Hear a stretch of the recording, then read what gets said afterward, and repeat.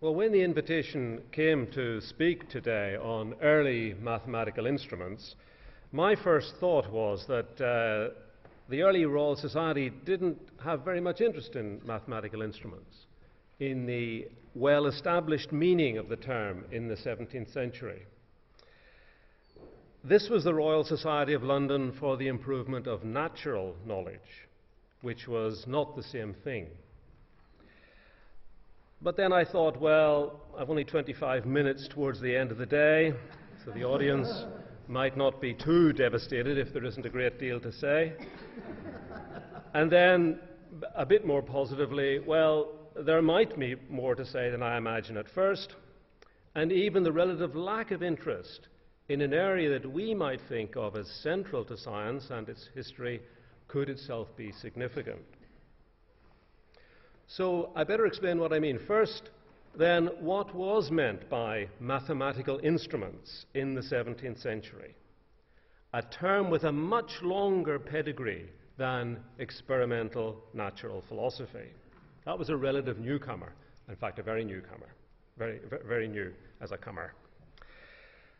The Royal Society was certainly interested in instruments, but mainly the newfangled optical instruments, the telescopes and the microscopes, and the even more recently fangled instruments of natural philosophy, such as air pumps and electrical machines.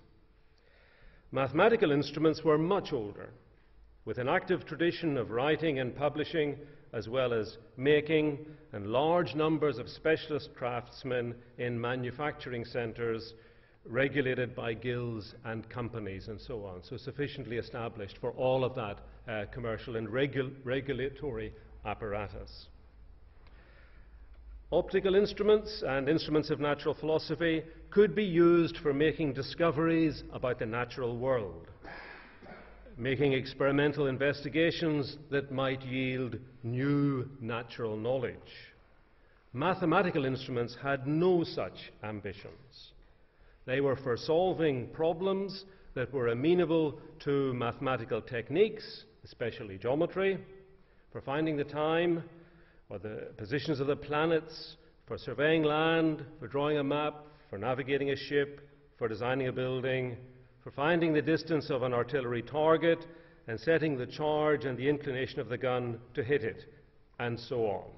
Many fields of application had been developed for instruments such as sundials, astrolabes, quadrants, theodolites, maps, globes, rangefinders, inclinometers, and so on and so on. But they did not interfere with natural philosophy. While this was a limitation to their competence, it was also a source of freedom in their design and use. They did not need to conform to the strictures of natural philosophy. Now, my favorite example of this is that terrestrial globes rotate on polar axes before Copernicus proposes, 1543, that the Earth might be doing the same thing. So you get globes that rotate, just as the Earth is supposed to do, before anyone in cosmology thinks that might be happening. Now, these globes do not represent anticipations or precursors of the Copernican system of the world. They simply offer a convenient device for dealing with calculations relating time and date and geographical position. So they're useful. It's useful that they rotate. It doesn't have any implications about the way the world is.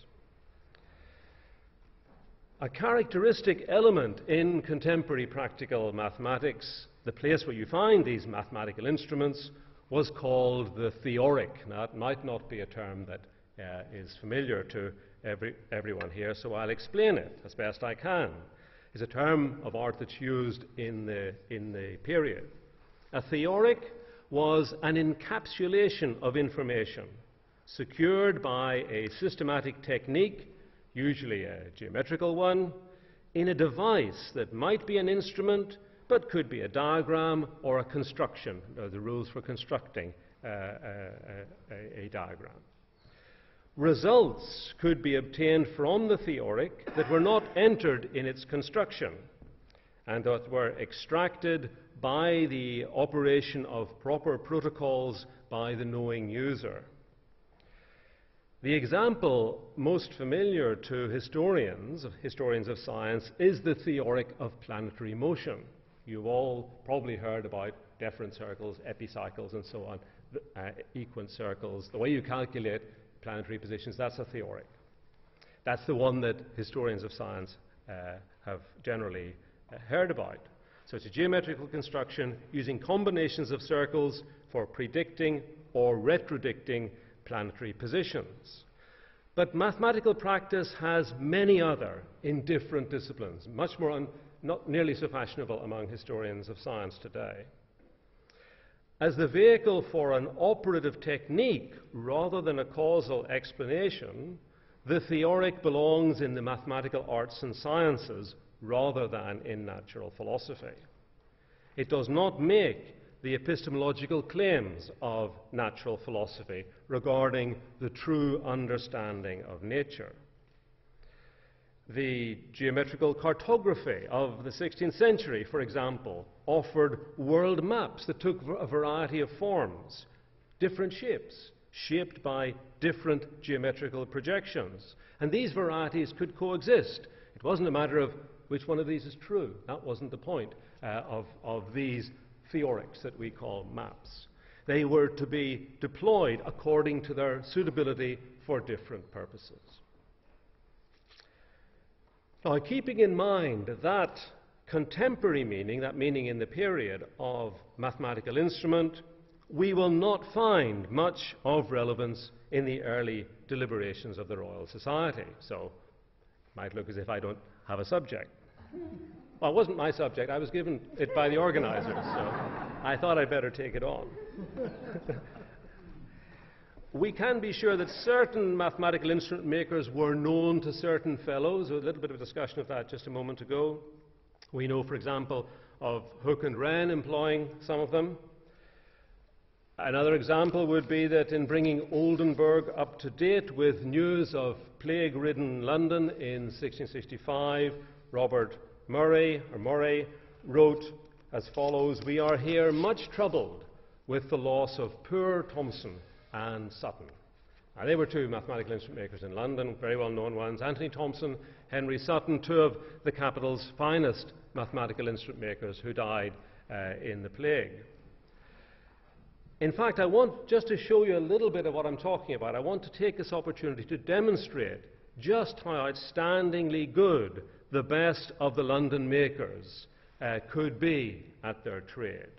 Henry Sutton was one of the most original among these makers, one with significant interests in geometry and new designs. And he may also have been the finest engraver in the city when the Royal Society was founded. Now, over in the museum, where, as you heard, I work, Museum of the History of Science in Oxford, we have a universal astrolabe, as it's called. That's an astrolabe which projects the whole of the celestial sphere in one plate. If you know about astrolabes, you don't need different latitude plates. Don't worry about that. So a universal astrolabe by Sutton. But also, very unusually, we have an early pull taken directly from that astrolabe. So in other words, someone has inked it and put it in a press and printed it. So printed directly from the astrolabe. So there it is. Now, we've been struggling a little bit with the lights and seeing the images and so on. I really want you to have a look at this. On the left, you have the instrument, this astrolabe, and on the right, you have, as I say, an early pull. We can tell that it's early. It's contemporary, more or less, with the instrument, taken directly from the instrument. And you might think, you know, what's that for? What's that print? It's in reverse, of course, so not a lot you can do with it. It's back to front, because it has been engraved directly. Why was it made? And different possibilities have been suggested. It's a close-up, a part of it. What immediately strikes you, I would say, when you're looking at this print is its extraordinary quality. To pull such a print from so complicated an instrument seems to me an act of bravado. I mean, look at it. It's extraordinary. An assertion of self-confidence in outstanding skill. any untidiness or unevenness of line that may not be obvious on the brass surface when you look at it would immediately be revealed by the print. But look at it. It's extraordinary. It's amazing. This is done by hand, okay? And this, of course, is a magnification of it. It's amazing. And it is really extra. I shouldn't go on, but it is extraordinary. And this is fairly early as regards printing from copper plates in England. Sutton is saying he's as good as any of these contemporary engravers. There may be some leeway in a figurative print. You know, if you have an image of a landscape or a portrait or something like that. But there's nowhere to hide here, nowhere to hide any faults in a detailed projection like this. You're all going to be able to see it immediately if there's anything wrong. I can't see anything wrong. So mathematical instrument making, I don't know if that's my last one. Well, you can see it. That's nice because it's a signature. Henricus Sutton, of course, is back to front down the bottom there. So mathematical instrument making has reached an impressive level of skill in the 17th century. The English English mathematicians and instrument makers are introducing innovative and successful designs, some of which I'll mention later, as well as cultivating manual skill. But this is not a discipline much in evidence at the Royal Society. So there's this other parallel technical story, which doesn't really bother the Society very much. Searching the early, trying to find something to say, searching the early volumes of the Philosophical Transactions, I found one article on a mathematical instrument in the sense of the period, and it was by, sorry, I had another one. I just couldn't stop myself. Look at that. Where the projection insists, because of the nature of the projection, that the lines get closer and closer together towards the edge. You know, Sutton can still do that.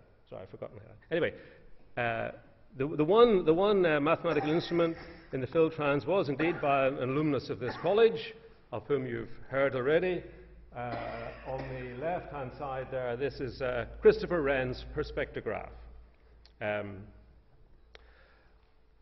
It's an instrument for drawing in perspective. So you trace, you put your eye at A, and you trace around the scene, and mechanically it's drawn on a vertical piece of paper on that vertical drawing board. It's known to the mathematical instrument maker, Ralph Greatorex. In fact, it's in the Hartlip record. It's attributed to Wren as early as 1653. Wren described it to Greatorex. He had one made by Anthony Thompson, the other person who Murray mentions died in the plague. Oldenburg had one who's come up. Pepys has come up already today. Pepys had one. Boyle had one. Yes, so clearly this was a must-have thing for the group of people we're talking about. And there was, and indeed, also the other, not a person who had one, but it's come up. The Royal Society's Museum had one. So the repository in that catalogue by Grew that you saw earlier, there's a Wren perspectograph. That Wren provides the instance where we can recover a link between mathematical instruments and the Wadham-Gresham Royal Society nexus is typical of him. His engagement with practical mathematics remained distinctive from his early interest in sundials. Through his activities in drawing, instrument design, geometrical astronomy, machines, surveying instruments, and so on. By the mid-1660s, it was far from clear, it seems to me, that all the promise of this precocious, of his precocious youth was going to lead to any lasting and substantial achievement. Until, of course, the architectural opportunities that came to him after the fire of London so closely matched and engaged the range of his practical mathematical talent. Hooke, of course, was the other figure whose practical mathematical interests and skills could be turned to good effect in rebuilding London. Through his commitment, though his commitment to experimental natural philosophy alongside practical mathematics was profound and sustained. On the mathematical instrument side, Hooke designed surveying, navigational, and astronomical measuring instruments. But even two swallows don't make a summer, and we must return to the fact that mathematical instruments, for all their development and significance in the 16th and 17th centuries, were not prominent in the work of the Royal Society.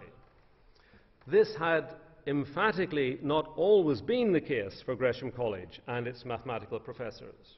For the early predecessors of Hooke and Wren in Gresham mathematical chairs had been very interested in such developments. Wren certainly was aware of these precedents, saying in his inaugural address that you've heard about a couple of times already today at Gresham in 1657, that the early professors had been, says Wren, men of the most eminent abilities, especially in mathematical sciences, among whom the names of Gunter, Brerewood, Gellibrand, and Foster are fresh in the mouths of all mathematicians. Now, he said that obviously for a Gresham audience, but still, there was truth to it as well. The reputations of these men were certainly in practical mathematics and mathematical instruments. Perhaps Edmund Gunter, most of all, as we heard Professor Briggs has left, I gather, but he mentioned Gunter's fame in the design of invention of mathematical instruments. Here's a Gunter sector. I'm not quite sure. I think it's one of ours at the Museum of the History of Science. They all look much the same, by Elias Allen. They were quite common. So this is a Gunter sector. It's an instrument for calculation. You have pairs of lines drawn out according to different functions, depending on the functionality of the instrument. But you can imagine if you just have ordinary equally spaced lines, you can open the arms of this sector to whatever angle is appropriate to the kind of ratio you're working with, and then with a pair of dividers you can just take off distances to scale. Supposing you're drawing a plan to scale, then this gives you the individual distances, lengths that you need without having to do any proportional calculations. The instrument does it for you. So it becomes very popular. You saw Professor Briggs showed another version of this illustration. These are the two sides of the same instrument. This is an engraving by the instrument maker Elias Allen of Gunter's sector, which becomes, as I say, a very common instrument. And Gunter's sector is a development of, I mean, lots of people had sectors, a sector type of instruments in the 16th century and the early 17th century, most famously Galileo. But Gunter's sector has particular lines on it which are used for navigation. So he develops a variant of the instrument which is appropriate to the trigonometrical calculations required for Mercator sailing, for sailing using a Mercator chart. And in his book he explains how to use the instrument to do that. It's a little, Mercator sailing is rather complicated, but Gunter develops this instrument which, as I say, becomes very popular and writes a book about how to do it. So the sector, the typical mathematical instrument, and there's a chap, in fact, these are just two bits of illustration from one of Gunter's books. The chap on the left is using his sector with his pair of dividers to do his calculation. The chap on the right, you can see, has a cross staff, and you might not think that that's particularly original with Gunter, but it is in fact an illustration of Gunter's rule. And Gunter's rule was a very important instrument indeed, probably in the long run, certainly in the long run, more important than Gunter's sector. But it was originally engraved on a cross staff because it was so particularly adapted to navigational calculations. So you'd have your cross staff, and then you'd have the lines of the Gunter rule on the cross staff itself. And so that's why the chap on the right is with his left hand. He's indicating the other use of the Gunter rule. He has his dividers and he has a rule. The Gunter rule is a logarithmic rule.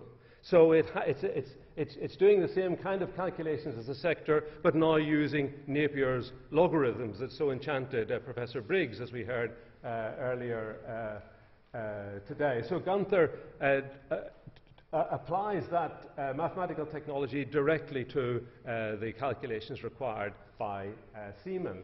with log trig scales on his rule. And of course, it's only one step from that, instead of using dividers, to have two rules sliding across each other. And you have a technology that sustains so much of practical mathematics until, what, 1972 or something like that. When you get a lot of pocket calculators. But right until then, Gunther's technology in this tradition of mathematical instruments is doing the business in so many professions where calculations are required. The other instrument that's very, very common through the 17th, 18th century is Gunther's sector, which is a kind of it's for telling the time, but also for doing a variety of astronomical calculations. And I just show you a couple of examples. We haven't time to think about it. But the one in the bottom left was made in Oxford by Prugine, so an instrument maker in Oxford. Okay. Then Samuel Foster, too, was preoccupied with instrument design, sundials, improved quadrant, calculating instruments, and so on. I might have something that just gestures towards Foster's interests. So, in the early professors at Gresham College were very much engaged with this other tradition of instrumentation, this much longer tradition that I was invited to talk about, the tradition of mathematical instruments. If we focus on the early Royal Society group moving through the Wadham College period in the familiar narrative, we see a shift in emphasis from practical mathematics, that we've seen just now, to experimental natural philosophy, and from a concern with developing sectors and quadrants to the invention, improvement, and employment of telescopes, microscopes, barometers, and air pumps. This development is a connected narrative, not an arbitrary sequence. I mean, there's meaning to it. There's a sense and a purpose to it. The problems confronted by the new philosophy were inherited from the inadequacies and dilemmas of the old. The ambitions and agendas of the new philosophy were influenced by visionary, pragmatic thinkers. But the qualities and characteristics of practical mathematics were an important resource for the emerging experimental mechanical philosophy. So what I'm saying is that this practical mathematical tradition provides a resource for the new experimental philosophy, even though it isn't part of that philosophy itself.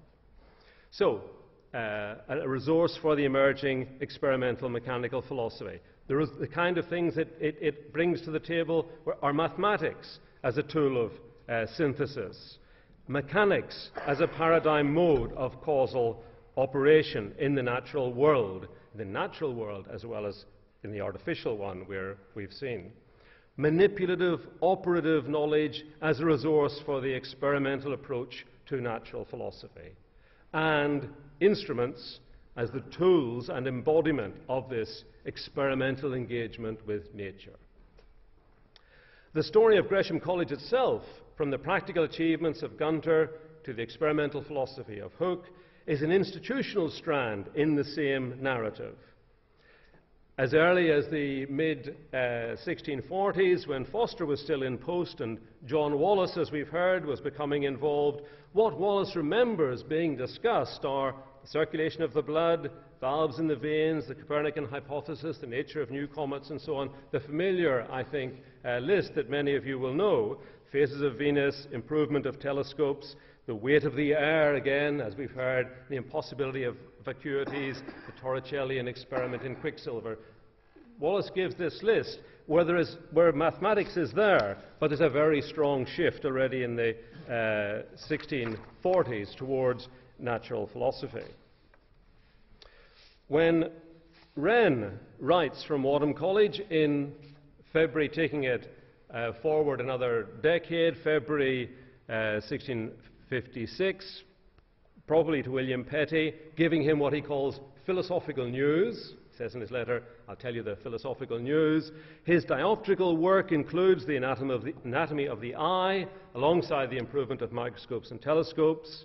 He reports a micrometric survey of the moon, which involved adapting traditional measuring instruments to the astronomical telescope, alongside a study of the Earth's magnetic variation. Anatomical dissection, where he's providing the drawings, and experiments in intravenous injection. So again, you see the same shift. And the trend continues as the Royal Society institutionalizes an emphasis on natural knowledge.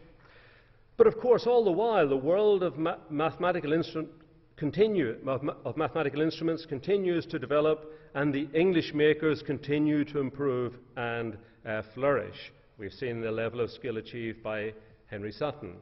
And new textbook writers emerge to explain how the instruments are used and the geometrical techniques applied to practical ends. We've just seen it in the who was it? It was you, Michael, showed a picture of William Laybourne, who's one of these characteristic authors in the mathematical tradition of in the later 17th century.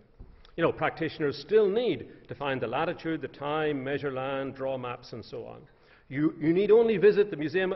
Sorry, I'm plugging it so often. You need only visit the Museum of the History of Science to see that the material remains of science from the 17th century comprise quadrants, sundials, artillery and surveying instruments, sectors, rules, and slide rules, rather than air pumps and electrical machines. We don't have any air pumps from the 17th century.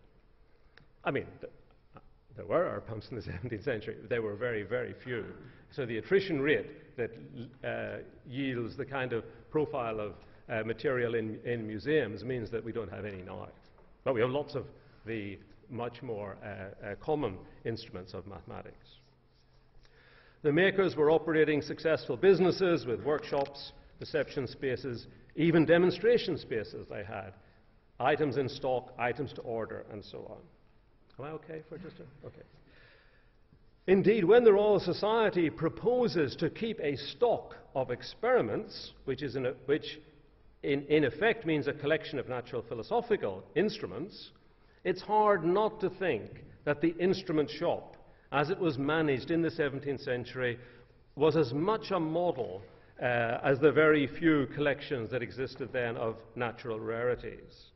We see this development happening in real time, so to speak, at a meeting of the Society in December 1673, when Hooke was showing an experiment on the relation between magnetic attraction and distance. And the journal book says, upon this occasion, as I say, prompted by Hooke's experiment, Sir William Petty, you've heard of him already, Sir William Petty moved that the Society would give orders that there might be a constant apparatus of instruments ready for the making of several kinds of experiments depending on several heads. For instance, for experiments of motion, optical, magnetical, electrical, mercurial, etc. And that such instruments, as had formerly been used by the Society and were out of order, might be repaired, and all these put together in a room by themselves, to be ready upon occasion for strangers, or for repetition and further prosecution of the several sorts of experiments. That's an extraordinary statement. I don't know if you had time to take that in. He's proposing just the kind of cabinet of physics that would become so popular among institutions in the 18th century, and setting out its main divisions, optical, magnetical, electrical, and so on. And of course, the emphasis in this stock of instruments is very much in natural philosophy. He doesn't say we'll have to have a cupboard for the astrolabes. Even though the proposal is shaped by a former surveyor and designer of ships, by Sir William Petty.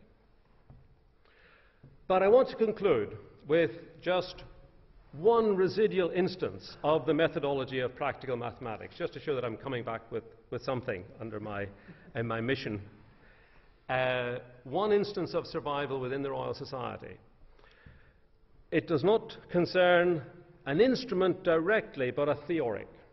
Now, if you remember what that was from my introduction, the characteristic synthesizing tool of practical mathematics, and in fact, a theoric that takes its form from an instrument in a kind of analogy, as you'll see. We have seen that Wren was perhaps temperamentally and intellectually and eventually, certainly professionally, engaged with practical mathematics and mathematical instruments. Wren had been active at Gresham College with his colleague there, Lawrence Rook, again whom you've heard of, in experiments on the collision of bodies prior to a visit by Christian Huygens in 1661, when Huygens used his theory of elastic impact to predict correctly the results of their experiments. So Wren and Hooke have done these experiments. Huygens comes along and says, well, if such and such are the incident velocities, this is what results. And they look at him, yes, he's right. So this looks like an obvious candidate for a study in experimental natural philosophy. Wren and Hooke had used, they said, quote, balls of wood and other stuff hanging by threads. So kind of familiar thing. Frames of just that sort were later included in standard cabinets of physics in the 18th century. While the overall context for the discussion was the laws of impact enunciated by Descartes in his Principles of Philosophy. Mechanical impact was to be the basis of the Cartesian natural philosophy and the fundamental ingredient in its causal explanations. But Descartes' actual laws seemed very dubious and in need of correction. Wren formulated his own theory of impact soon afterwards, but the disappointment with it among his colleagues was understandable. They weren't used to being disappointed by Wren, but they were a bit put out by this theory. Everyone agreed that it predicted the experimental results and produced the same results as that of Huygens, but it seemed to lack the appropriate ambition in natural philosophy. Wren had stopped too soon at the formal expression of his results and did not go on to offer a demonstration or an explanation. When this was pointed out to him, Wren averred that he was finished, that was it. That's all he planned to do. He is against, it was reported, this quotation, finding a reason for the experiments of motion, and says that the appearances carry reason enough in themselves. Wren's theory would more properly have been called a theoric. It took the form of an analogy with the balance, with an ordinary balance, okay? Consider the bodies, inverted commas, we might say masses, but that would be anachronistic. Consider the bodies as the weights of the balance, and their velocities as the distances of the respective weights from the fulcrum. Wren's analogy reduces all the experiments to only two general cases. One is when the balance is in equilibrium. The velocities are inversely proportional to the respective bodies. The center of gravity, using the analogy, coincides with the fulcrum of the balance. In that case, the velocities are unchanged after collision, says Wren, except that their directions are reversed. The collision is balanced in Wren's analogy. Where this is not the case, where velocities are not inversely proportional to the bodies and the center of gravity of the imagined balance does not coincide with the fulcrum, the situation after collision is represented by displacing the fulcrum to an equal distance on the other side of the center of gravity. That's it. That's Wren's account. Now, as with any theoric, this is a formalization of a set of observations that can be used to yield any number of results not included in the work of formulation. In that way, it's like a geometrical construction of planetary motion. I mean, before Kepler, not in the Keplerian sense. It's like a map drawn to scale, or any number of mathematical instruments. In refusing to offer an explanation, Wren was, at that point, declining to go with the mainstream ambition of the Royal Society. As William Neal put it, for Dr. Wren, I think he assumes his axiom a great deal sooner than he need to do, to conclude that the appearance is the reality, and that the appearance must not be denied to be really true under pretense that it is an axiom, methinks is not very philosophical. As I said, for that moment, Wren was not following the Royal Society into experimental philosophy, but he was in an older tradition among sectors, globes, astrolabes, and the great population of mathematical instruments. Thank you very much.